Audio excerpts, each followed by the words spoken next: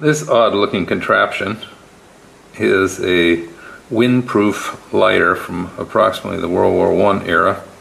You can see it says made in Austria right here. That's all the closer I can get it.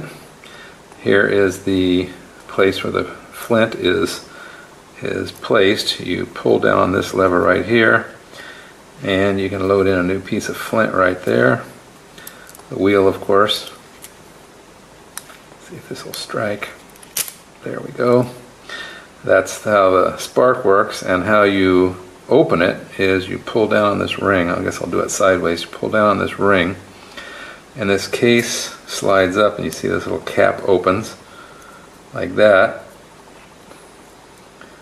And inside there's the wick, and when you spark it, there's no lighter fluid in this one, but when you spark it, of course the wick is exposed. It sets the wick on fire, and this protects the wick from wind, and also would help keep down any visibility if you're using this in the trenches. Down here is where you unscrew this to fill it with lighter fluid.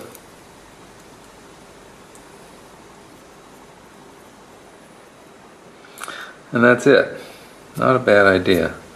It's not a one-handed operation. It requires both hands. You have to grab the ring and pull it, but it is a pretty good windproof lighter. A little piece of history. Well, I hope you found that interesting.